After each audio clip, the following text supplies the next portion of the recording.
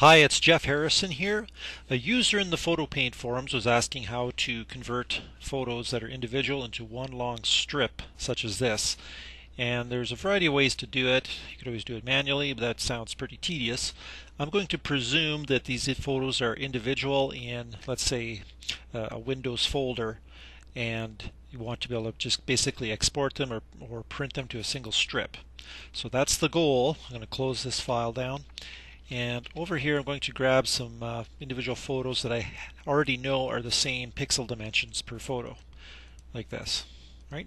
So I think I've got, I don't know, 20 photos there, or something like that. So one of the interesting things about PhotoPaint, and you can do something similar in Corel Draw too, by the way, is you can print these to a single document using the Imposition feature in PhotoPaint. Here's what I mean. If you were to press Control P to get to the print dialog, I've already got some things set up here, but what I want to draw your attention to is under the General tab we have a Documents radio button. That's what that's called. And down here you can see there's a checkbox beside those individual photos. So you can choose specific ones, or choose them all like I have there. And under color, make sure you set it to print composite if you want to keep them in color, which is most likely the case. Under the if we go back to the General tab, we want to choose Device Independent PostScript File. That comes with every Corel suite installation by default. You could, if you had some of their program in here that allows you to send it to create an individual image file, you could use that. In fact, PDF Creator, I believe, lets you do that as well. But I'm going to choose Device Independent PostScript File because I know that that comes with the suite by default. Just under Preferences, this is where you can choose some of your parameters there. I think I'm going to go with legal in this case, just for variety, just to show you how that looks.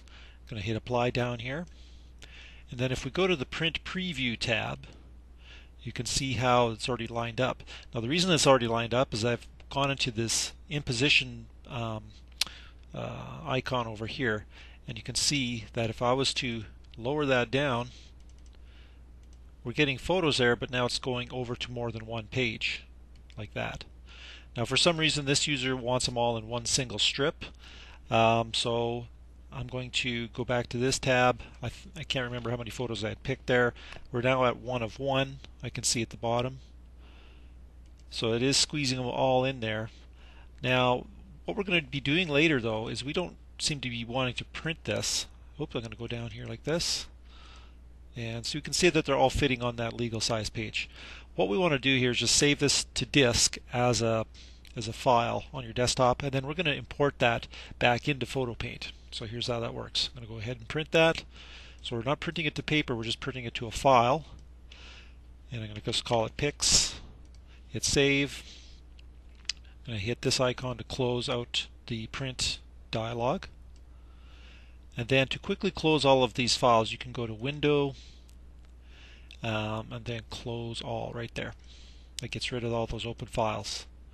I'm just going to drag and drop from my desktop into PhotoPaint. This is that PostScript file, rather.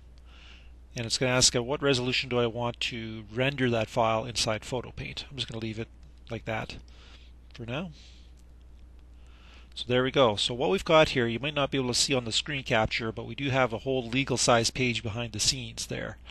If we wanted to just get the strip, one fast way is to press the wand tool, which is the W key. I'm going to click on a blank white area. So it's selected all around the photos there. I'm going to invert that mask, which is Control-Shift-I. Now it's selected just the photos, and now I can crop to that easily by going to Image, Crop to Image Mask. I've got some shortcut keys set up for this stuff normally, so it's a little bit quicker for me to do that stuff. But then Control R gets rid of the mask. If you hit Control 1, we can zoom in and see what we've got there. So now you can do whatever you need to do with this specific strip of photos that we had made from individual files. Hope that helps. Good luck.